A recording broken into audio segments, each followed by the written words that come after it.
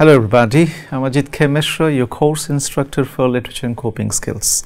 I'm here again with another lecture of this module that is called Defeating Depression. So as you all know, in my last two lectures on this module, I talked about various aspects of depression, including touch and feeling absolutely disturbed and a variety of other things. So today I'm going to talk about a very important aspect of this particular idea, that is depression, and how we can develop certain coping skills and strategies to defeat depression comprehensively. So let's take a look at each of these components.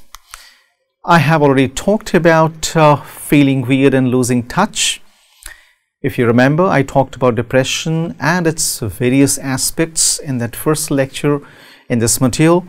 Then I moved on to talking about feeling weird, losing touch, part 2, in which I talked about touch starvation in great detail. So today I'm going to focus on this particular aspect, and after this discussion or this lecture, I'm going to talk about the last segment. So today I'm going to talk about Alfred Lord Tennyson's Break, Break, Break, and I'm going to show you how this particular poetic composition can help us understand the processes, the stages through which we can develop skills, or we can devise strategies to defeat depression. So let's start with today's lecture. So this is exactly what I'm going to do today. I'm going to talk about break, break, break. But before I bring in that poetic piece, I'll be starting with a few introductory elements so that you get a graded exposure to the idea of defeating depression with the help of a poetic composition. And this is a very, very interesting lecture, because in this lecture I'm going to talk about how this particular poetic composition actually brings us face to face with the idea of developing certain skills which will help us either cope in a positive way or cope in a negative way. So it remains to be seen whether this particular poetic composition helps us cope with the onslaught of depression or not. So as we move, I can tell you that I'm going to talk about situational depression today. This is a very different kind of depression, and it has not been included in the DSM as a mental disorder, but it has all the components of the major depressive disorder. So situational depression, as you all probably know, or you can guess from the name itself, that it is dependent on a certain situation. So if you are faced suddenly with a kind of situation that disturbs you a lot, then there's every possibility that you will begin to experience situational depression. So when that happens, it will definitely push you into the realm of the dark, the depression, in multiple ways. So because situational depression is also called reactive depression. Reactive depression because we react to certain situations, to certain events in a certain manner. So these reactions are so sudden, so intense, so grief-stricken that we promptly enter into the realm of the dark, the depressive realm. So these depressive phases generally occur when we come face to face with a situation, and then we register a certain kind of reaction, and as a result of that reaction, this kind of depression we experience. The German psychiatrist Kurt Schneider coined the terms endogenous depression and reactive depressions in 1920. Endogenous depression is all about finding the cause of your depression within. That means there is something that disturbs you from within. It can be genetically tuned or featured, or it can be something else that disturbs you from within, as a result of which you are experiencing some depressive bouts. So that is endogenous depression.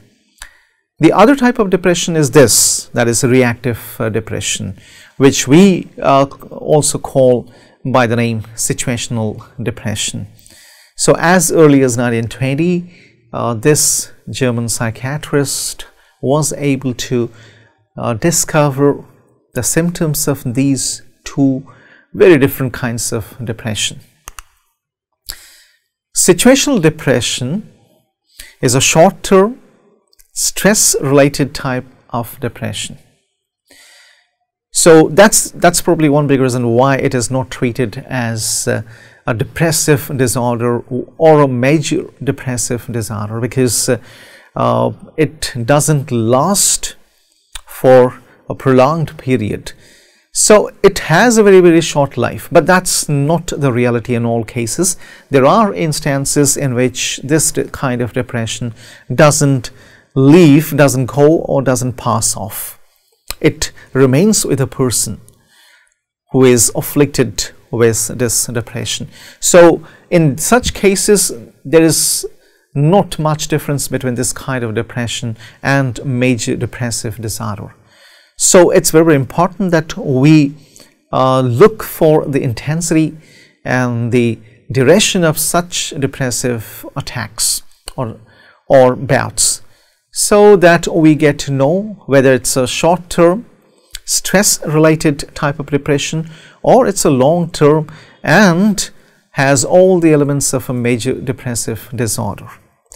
Depression, as we all know by now, is in fact a state of low mood and an aversion to activity. These two are very, very important when it comes to our understanding of depression. So depression results in low mood, persistent and constant low mood, and aversion to activity. That means you don't feel like doing anything. You'll find that you have suddenly become helpless, hopeless, worthless. Therefore, you'll not take any interest in any activities in life. So that's exactly when your motivation, your feelings, your thoughts, your sense of well-being will be affected by those depressive bouts. And these are some of the symptoms of depression. And a core symptom of depression is that you experience anhedonia. That means the loss of pleasure. You do not take any interest in anything, however pleasing or entertaining or enjoyable those experiences may be. So anhedonia is a major symptom of major depressive disorder. But when we look at situational depression, we also find that it has several similarities with the major depressive disorder. So therefore, at times the distinction or the division between situational or reactive disorder or depression and major depressive disorder seems to be very, very thin and blurred. So I have already told you that it has not been recognized as a clinical disorder, yet it has all the symptoms of major depressive disorder, MDD, and it can promptly turn into or transform into MDD if not taken care of in a proper manner. So therefore, it's very, very important that we understand that situational depression or reactive depression has all the elements of promptly turning into a major depressive disorder if we do not take care of it. So it's important for us to understand the triggers of situational depression. What are the causes of situational depression generally? So when you take a look at the causes of situational depression, you'll find a lot of similarities between these and those of the major depressive disorder. So there has to be a traumatic event. It can be the sudden loss of a loved one. It can be divorce. It can be sudden stress. You are suddenly faced with a stressful situation and you're frozen. You do not know what to do about it. So, and that causes a lot of pain and suffering in you. So if that event turns out to be traumatic, then it has the potential to cause situational depression in you. So it can also be due to a major life change. Sometimes this can be positive life changes. For example, somebody is getting married to somebody else, and that person can also experience depression because the person will be visited by a lot of questions and ideas. So the person may experience depression. So major life changes, including marriage and loss, trauma, can also result in situational or reactive depression. And then serious accident, of course. So when somebody meets with a serious accident, an accident that renders the person either disabled or leads to the amputation of any of the limbs of the person. So such serious accidents also have the potential to lead to this kind of depression. That's a reactive depression. And then divorce, I have already told you all that divorce has that potential, has that power to suddenly push somebody into situational depression, because especially when divorce is sudden. I mean, if a couple are contemplating the idea of divorce for quite some time, then the onslaught, or the impact of the onslaught will be less, and it might not lead to situational depression because both the couples are aware of it and they are probably working towards a proper divorce, so an amicable divorce. So that way that may not lead to situational depression. If divorce is a sudden one, unexpected one, and if it's one-sided, it will cause situational depression to the other side.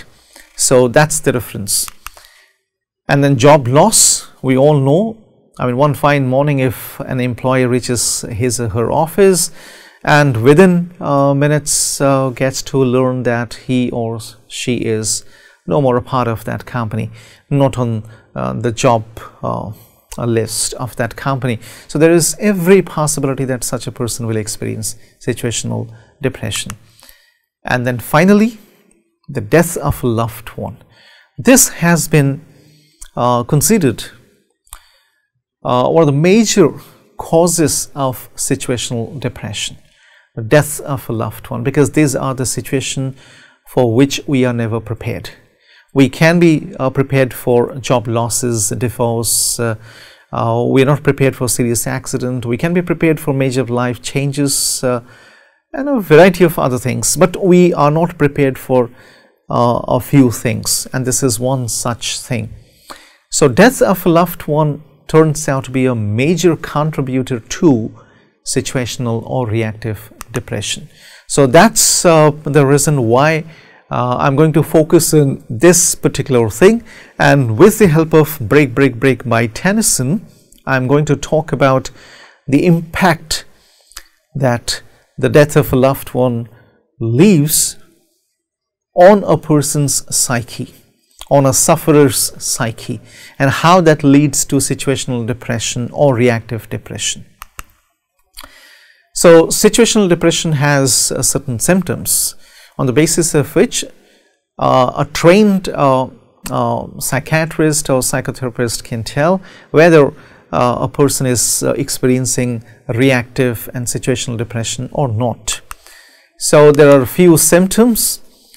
that includes feeling of low mood and sadness, which are similar to that of MDD, and then hopelessness, again lack of motivation. I told you that's in fact caused by depression or MDD, and then loss of pleasure and hedonia, again an MDD element, and then withdrawing from normal activities. Such people begin to withdraw from normal life or normal life activities and then get stuck in one particular thing only. They are stuck in that loss, in that trauma, and do not do anything special to move out of it and focus on the other aspects of life. So this is a very, very important symptom of situational depression.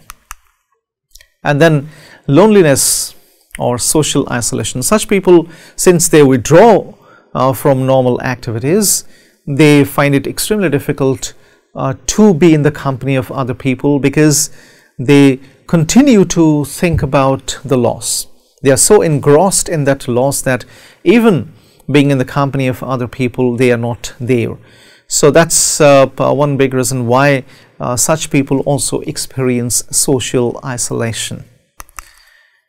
And then such people also contemplate suicide, because they experience thoughts of suicide, because they suddenly begin to think that their life has been rendered useless and futile by that particular life-changing event or situation. Therefore, they do not have any further interest in their lives, and they would like to put an end to all this suffering. So they are also visited by the thoughts of suicide. And then we come to a very important symptom, which is frequent bouts of grief and mourning. So such people begin to cry quite often. They experience grief, and they also express grief. So grief turns out to be the most important activity for such people. They always grieve. They always find themselves in an aggrieved state. So I'm also going to focus on the idea of grief in relation to Break, Break, Break by Tennyson. So that takes us to the idea of the poetic composition. Now we can focus on the poetic composition with these important things in mind. Since I have told you that I'm going to talk about grief, it's very important for all of us to understand the importance of grief, the role of grief in our lives. By now, you all know that there is no such classification as negative and positive emotions.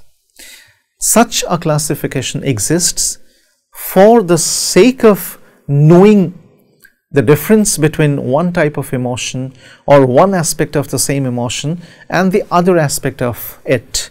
But there is no such classification. The same emotion can turn out to be negative, which is otherwise perceived or seen as a positive emotion. For example, love. When it becomes unscrupulous, uncontrollable, when it becomes an obsession, it can promptly turn into a negative emotion. It can destroy the person who experiences it, and it can also destroy the person for whom this person experiences that particular emotion. So love here may not be a positive emotion. So when it comes to distinguish between emotions, a better idea is to go by the valency quotient, whether an emotion has a positive valence or a negative valence.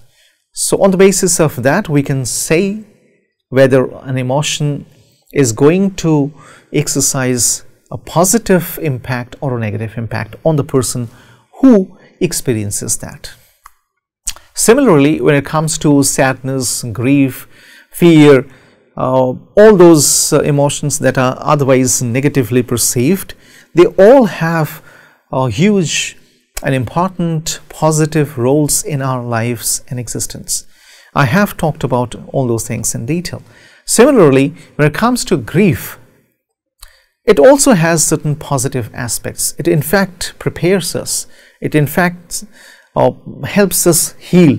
And that's the reason why learning about emotions after loss, especially those emotions that we experience after loss, can in fact heal us. But they can heal us only when we allow them to do so. If we do not allow grief to heal us, it will not heal us. It will continue to disturb us. So the decision lies not in that emotion, but in the person who experiences that particular emotion.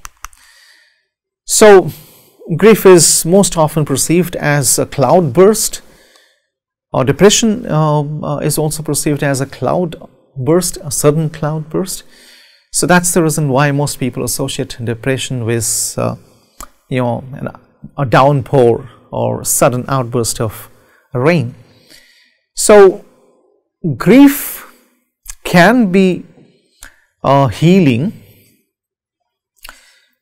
if we allow it to do so, and if we allow ourselves to pass through these distinct stages of grief. There are 5 of them. If we take care of each of these stages, if we understand these stages properly, it will be easy for us to take care of our grief. Whenever there is grief, a person begins by denial. So a person begins by denying that that has happened, because the person is not prepared to accept that this particular thing has happened. In this case, if somebody is dead, the person who is suffering from that grief may say, he's not gone, he'll come back any moment. I'm not prepared to believe that that person is dead, that person is no more, and he or she is gone. The person can come back any moment. I'm not prepared. And this is something that we all have come across. People generally start by denying. So they start with denial. They say that no, that cannot be. That person cannot die. He was so healthy and happy, cheerful. That person cannot commit suicide. We are taken aback, we are shocked. Therefore, we begin by denying that it can happen or it has happened. So during the denial stage, we don't accept it. And then we begin to accept that yes, it's true. When that phase is over, we enter another phase. That's the phase of anger. Then we begin to focus on the person. Say, the person should have taken extra care. The person shouldn't have been so reckless about his or her diet or driving if it's an accident. If he cared for himself more, this wouldn't have happened. So we are not necessarily angry with the person, but we are expressing our anger, our displeasure for something that the person has probably not done. So denial has been replaced by anger. In this stage, we will express our anger, our displeasure. And once this phase is over, we'll enter this phase, the bargaining phase. In this phase, we're going to engage in a lot of what if or if things or if questions. If I had stopped him from going out, driving his vehicle, he wouldn't have died. What if I had asked the person to be with me tonight or here? The person wouldn't have been gone. So if only I had stopped him that night, he wouldn't be gone. So in this stage, the shift can be seen, which is taken away from the person who is gone to the person who is suffering. So in the previous stage, the focus is on the person who is gone. And in this stage, the focus shifts from the person who is gone to the person who is suffering, who is bearing the brunt of that event, that trauma, that crisis, that life-changing event. So, beyond the bargaining stage of grief, we come across to the other stage. And this is a very, very important stage. Everyone who is aggrieved, who is bereaved, passes through this particular phase, the depression phase. This depression phase is divided into two parts. The first is the person focuses on the things that were there and then suddenly shifts his or her attention to those things that are not there.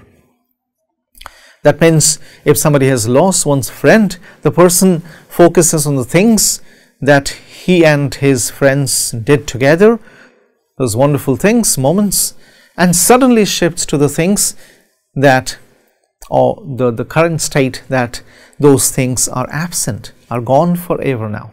So there is a sudden shift to loss, and that's very, very important. With this shift, if the person's psychological focus gets stuck in the current state, that is loss, then that will lead to severe problems for the person. The person will not be able to overcome this particular stage or come out of this particular stage.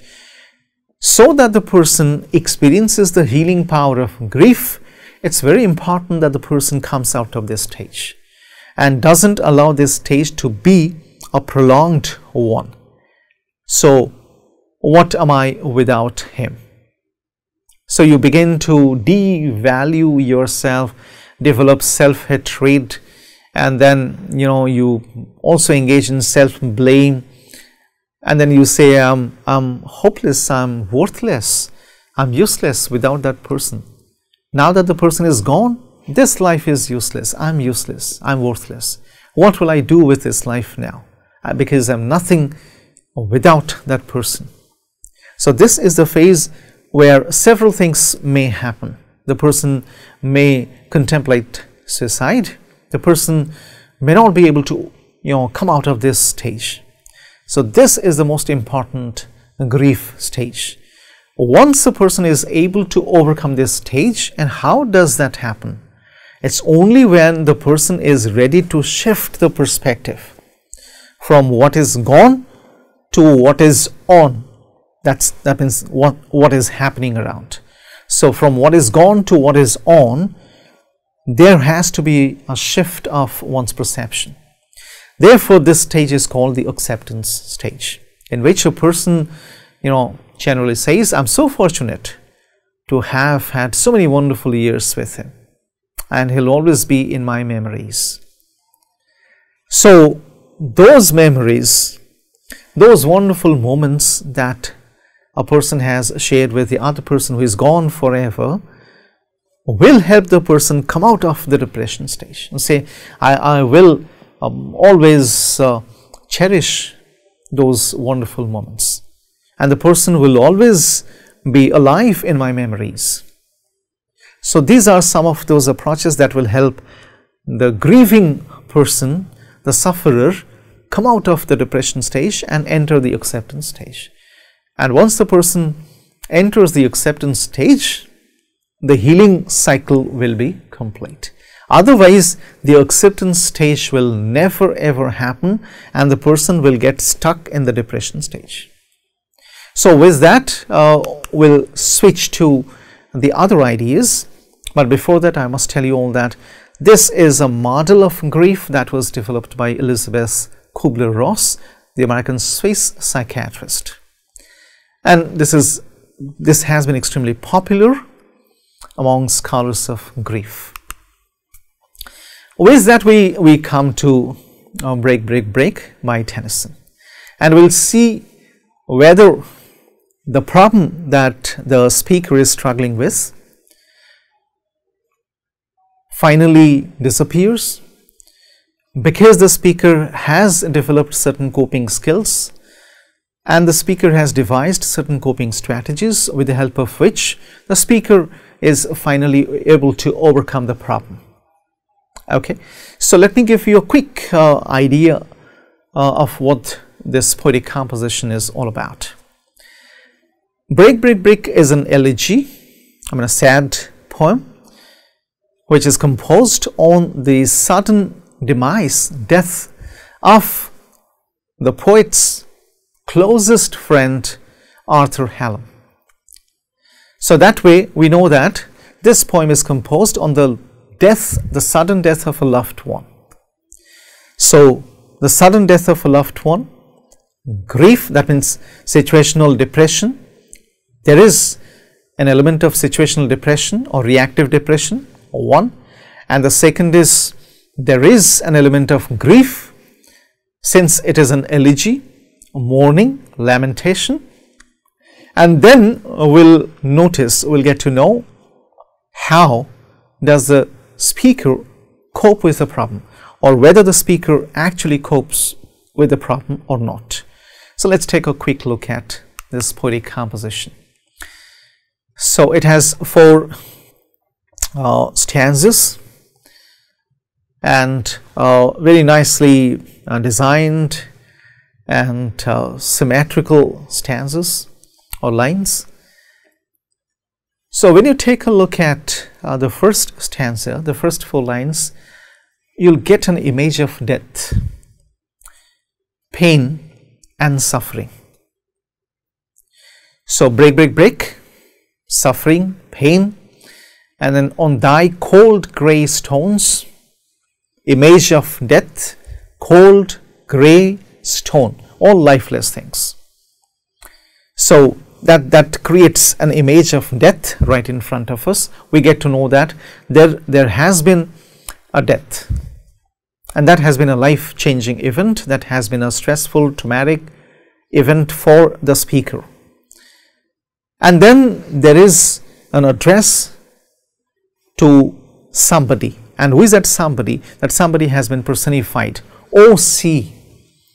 So that's a mournful address to O.C. So, and then we come to the second part of the stanza, where we see that the speaker is still struggling with the problem of being able to talk, being able to articulate his emotions well. So if you all remember, I talked about how most people struggle with the desire to speak. I have so much to speak, but I don't know how to do that. Now the poet is also, the speaker is also struggling with a similar problem, that is of not being able to speak. Therefore, my tongue could utter the thoughts that arise in me. I have a lot of thoughts in me, but I am sorry to say that my tongue cannot articulate or utter those words. I don't have those words. I am speechless. So that means there is a confession to the fact that the speaker is not being able to articulate his pain and suffering properly. So when we come across all these things, we get to see break, break, break, an instance of pain and suffering, and then an image of death, and then there is an attempt at speaking to somebody. I have talked about talk therapy.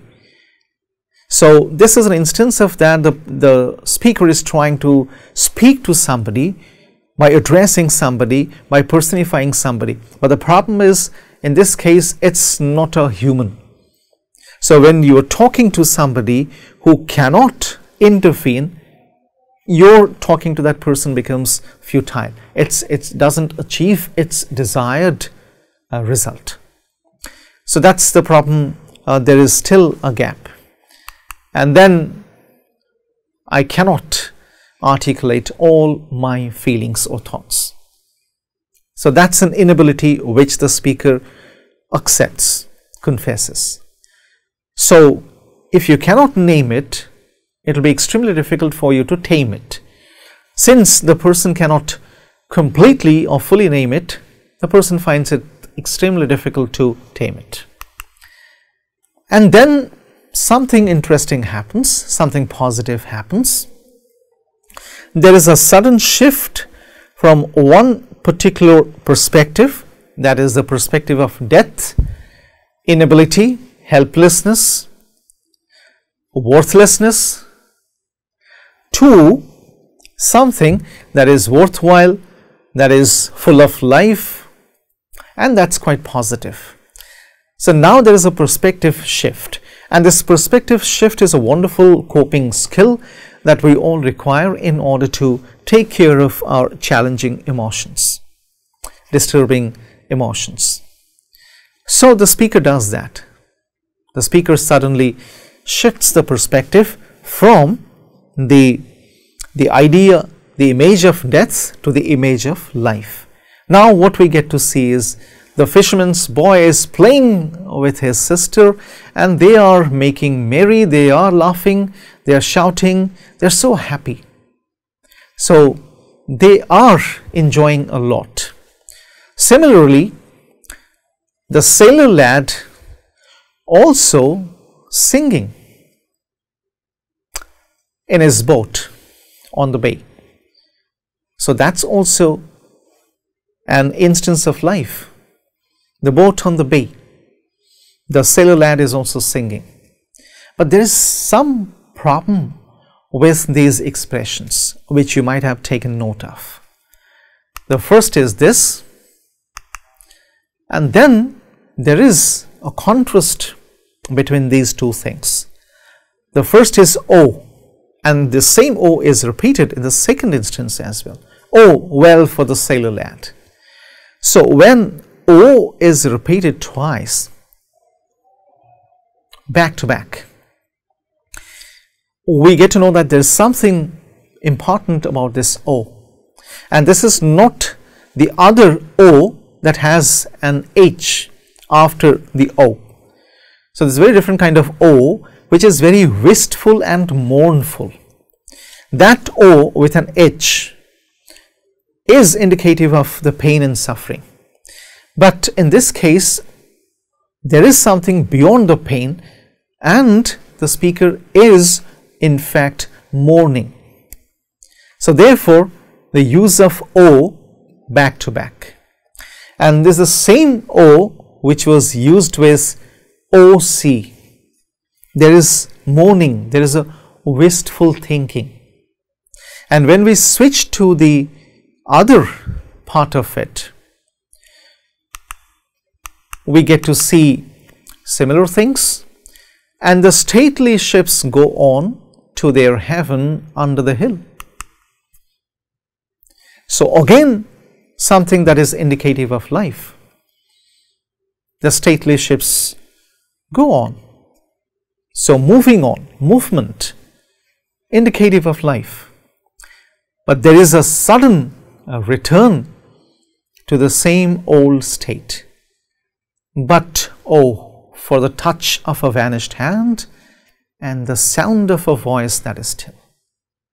So the perspective shift which had happened 6 lines ago suddenly ends, and the speaker returns to the same old state of mourning, grieving, lamenting, and the same old state of focusing on the loss rather than trying things to move out of the loss. So you can see that there was an attempt at moving out of the grief stage to the acceptance stage, but there is a sudden recoiling, as a result of which the speaker returns to the same mode or the same state again.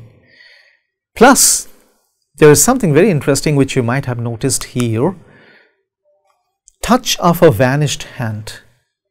This is a classic example of touch starvation or touch deprivation or skin hunger. I have talked about touch starvation in detail in one of my previous lectures, if you remember. Touch starvation can lead to severe mental problems, and that's one instance of it. The person, the speaker, is in fact striving for the touch of his friend. He's missing the touch of his friend a lot. Therefore, but oh, for the touch of a vanished hand and the sound of a voice that is still. Still means again the image of death, stillness, that is death. So you can see the recursive pattern here. We started with break, break, break, and then we are re-entering the same manhole, the same dark realm again. Break, break, break, at the foot of thy cracks, O sea, but the tender grace of a day that is dead will never come back to me. So what we get to see is this particular poetic composition has 16 lines, if you have counted the lines, out of which 10 lines have been devoted to the image of death and only 6 lines have been devoted to the image of life. Now you can tell the difference. When somebody focuses so much on the image of death, it shows as if the person has developed some kind of infatuation for or obsession with the objects of death, and the person is stuck. It's a psychological myopia, an emotional catatonia. The person is stuck in that particular point, stuck in loss, and the person is unable to move beyond it. So that's exactly what I talked about before I started discussing this poem. I wanted you to take a look at it so that you can tell what else the speaker should have done in order to overcome the problem, that is, of the sudden loss of his closest friend, and what should the poet or the speaker have done in order to overcome the situational depression and touch starvation. So this is one important instance in which there is an element of coping which is partial and which is incomplete. So that brings us to the idea of the challenges that we generally encounter in this particular poetic composition. So there is situational or reactive depression because loss of a loved one, that is a friend of the speaker. And we also see there is an adjustment disorder because situational depression is also synonymous with adjustment disorder because it leads to an adjustment disorder. So you suddenly find it very, very difficult to adjust because you cannot accept. Therefore, it becomes difficult to adjust. Touch starvation, there is touch starvation which is established from the statement that but for the touch of a vanished hand. So there is touch starvation. So when touch starvation sets in, people will experience bouts of depression.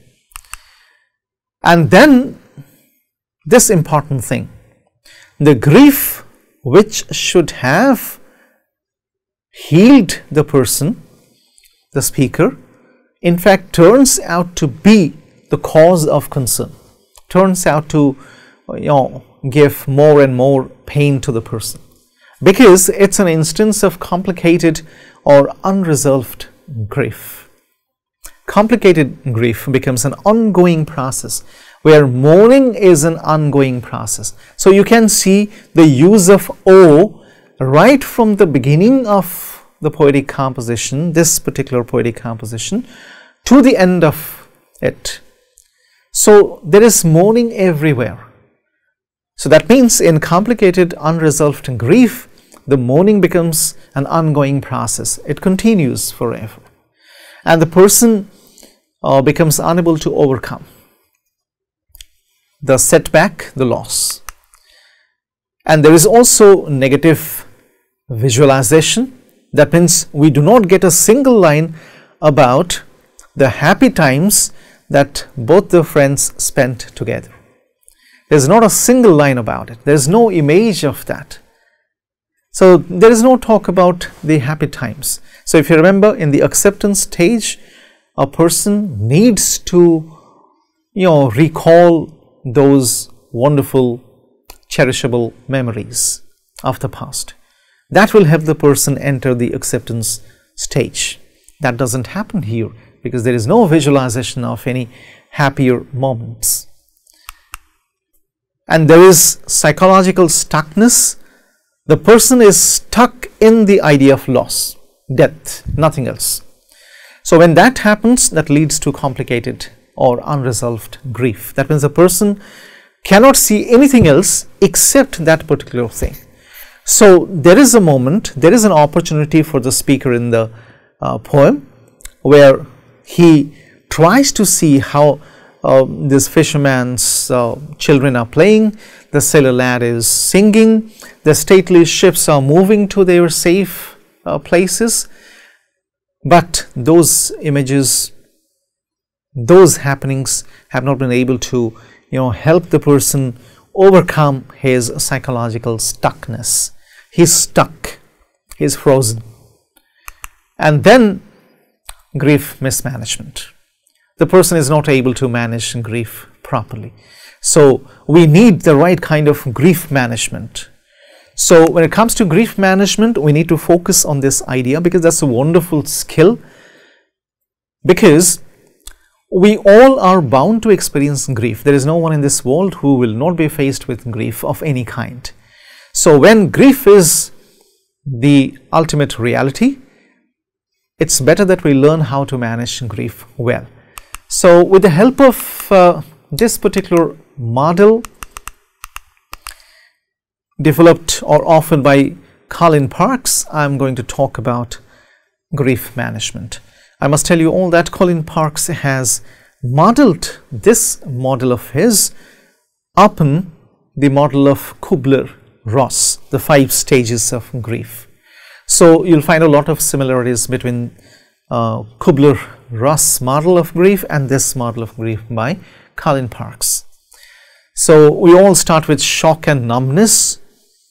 We cannot believe that something has happened. We suddenly feel we are frozen.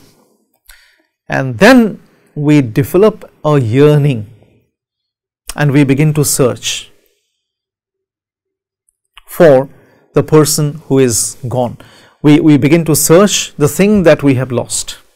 We begin to bring the lost object back into our lives, and therefore this wistfulness or yearning.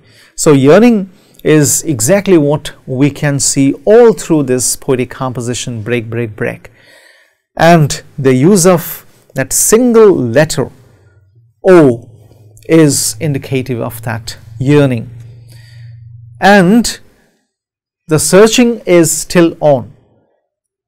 The speaker thinks as if it's possible for him to bring back his old friend or his dead friend to life, which is not a possibility anymore.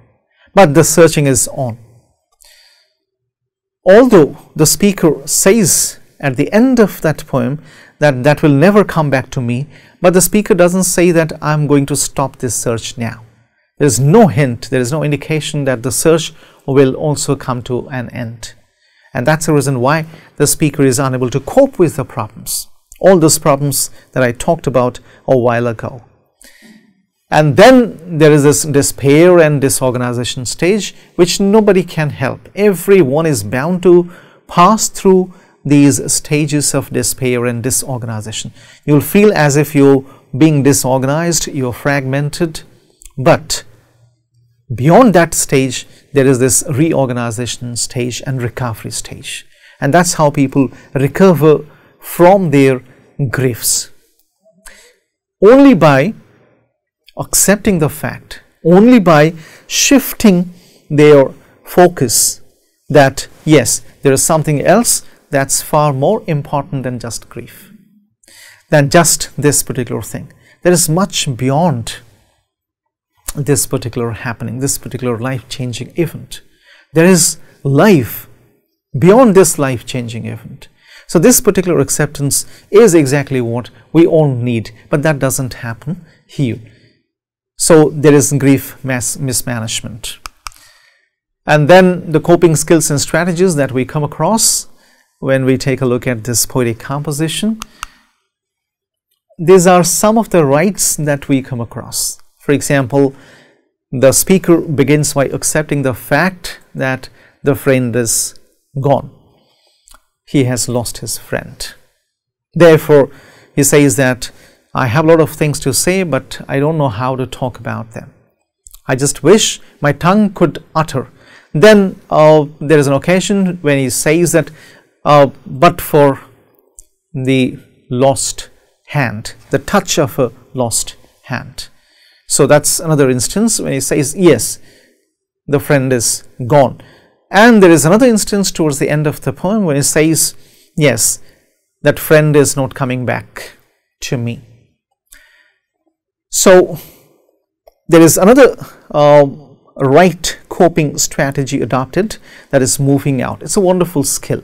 In fact, it's a wonderful coping skill, because everyone who experiences this stuckness needs to move out physically, so that it offers you an opportunity to move out psychologically as well. So the speaker tries to move out, but then for how long? It was very short-lived. After a short span, the speaker returns to the same old state, that is the state of psychological stuckness. So this moving out is curtailed. And then talk therapy. The speaker does engage in talk therapy, but the person the speaker is talking to is not a human. It's a non-human who has been attributed a personification, that is OC. The speaker is speaking to the sea, and the sea cannot intervene in this case, and that's exactly what happens. There is no help from sea. It's a one-sided communication only, and there are lots of wrongs which could have been turned into rights had the speaker taken care of those things. Now you can fill in these wrongs, and then you can think of how the speaker could have turned them into rights. I in fact have used this particular poem because I wanted to show you how not being able to cope with a certain problem can also give us a greater insight into the coping skills and strategies that we can look for in that particular attempt, in that particular endeavor. It's an endeavor, of course, but a curtailed endeavor, an incomplete endeavor. Therefore, the grief of the speaker is unresolved. So that's how we come to the end of this lecture. I hope it has been helpful, and it has helped you understand the idea of situational depression or reactive depression, and the idea of grief well. Thank you very much for joining me.